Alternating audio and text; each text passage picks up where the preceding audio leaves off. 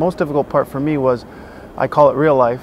Real life that I'm living now is a much slower pace. When you're a player, it's a roller coaster of a high-paced lifestyle, and when you're retired, it slows down considerably.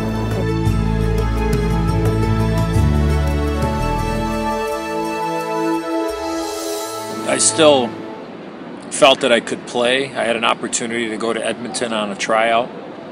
I wasn't going to put my family through that, and made a decision professionally that I was going to retire. I didn't know what I was going to do, but I had a good idea that I was going to get into the broadcasting part of it. No, look, you're not going to be in this game forever, because you just never know when the game's going to be over for you, regardless of injury or just father time. But I'm proud to say, look, I played over 1,000 games in the league and played 16 years in the best, what I think is the best league in the world. And winning the Stanley Cup in '96 kind of put my mind at ease that, now I've won the Stanley Cup, and I'm pretty cool with the way things are right now, and I can move forward. But prior to that, I had gone from Chicago to Winnipeg, back to Chicago to Ottawa, then to Pittsburgh, and then to Colorado. And at that point, I just started having a family and raised, having kids and stuff. So it was really tough being traded around at that point of my career.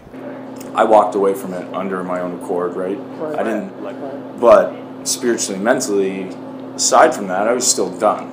I put everything I had into it. I don't want to be away from my kid all the time. I want to be a present father. And the one thing is, and I'm a firm believer of this, is you have to have a reason to get out of bed. I needed to do something. I love working with kids. That process of how to motivate the kids. Each kid is so different. 60 kids on the ice, you're trying to run a practice, like, oh man, I've never done this before. Through the beginning, and then it's cool, man. Then that process starts where and I'm proud of Ben, and I'm proud of myself. And it just keeps getting more and more fun. And a lot of these players in today's game should be financially in a pretty stable position if they have any length of a career and they've been smart managing their money. Yeah, you're making good money. Some of you are making outstanding money and probably not going to have to work again, but it's not always going to be there. And I think that's probably the reality check.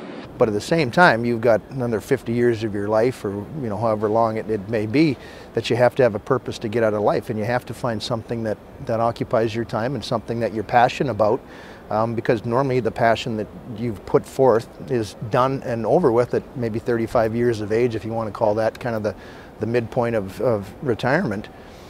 You got a lot of years to go. Yeah, I missed it, and look, for a couple of years you sit there and go, gee, I could do that, or I could win a face-off and stand in front of the net on a power play, but I'm glad I got a chance to play my last game as a Blackhawk.